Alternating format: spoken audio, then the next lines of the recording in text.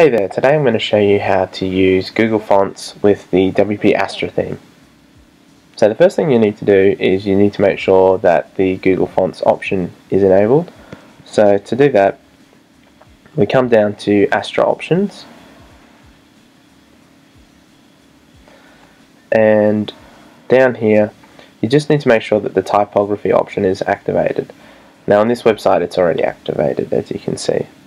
So now we can go to here, we can go to customize fonts, or an easier way to do it is to just go to customize. Or not easier, it's the same thing.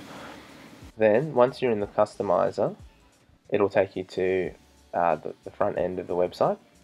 So what you can then do is you can go to global and typography, and then you've got the option to adjust the headings and the base typography. So this here is a heading, and this here is the base typography. So for example, if we want to adjust the base typography, this will adjust the base font size. So you'll see it increase from 15 to 16 pixels. So we'll take that down, and we can also adjust the font that's used. So the Astra theme comes by default with all of the Google fonts installed, as well as the system fonts. And you can also add custom fonts as well, and I'll link up a video in how to do that. So you just choose another font if you want, and it'll, so you see there it's adjusted the body font. Obviously that font looks terrible, so I'd be surprised that would only really work in some sort of sci-fi kind of theme.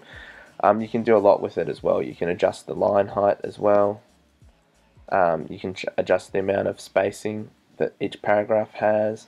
You can adjust the font weight. So the font weight is how thick the font is, so I'll change it to semi-bold. I should mention that you'd almost never use a semi-bold font for a body font face, or you can change the text transform is whether it's uppercase, lowercase, and then if you want to adjust the headings, you do that here. So this covers all of the headings, but then you can also adjust each heading, so heading 1, heading 2, heading 3, heading 4, etc. You can adjust it from here, so you can reduce the sizes, text transform, everything that we could do with the last option. And then when you're done, click publish, and that's all there is to it.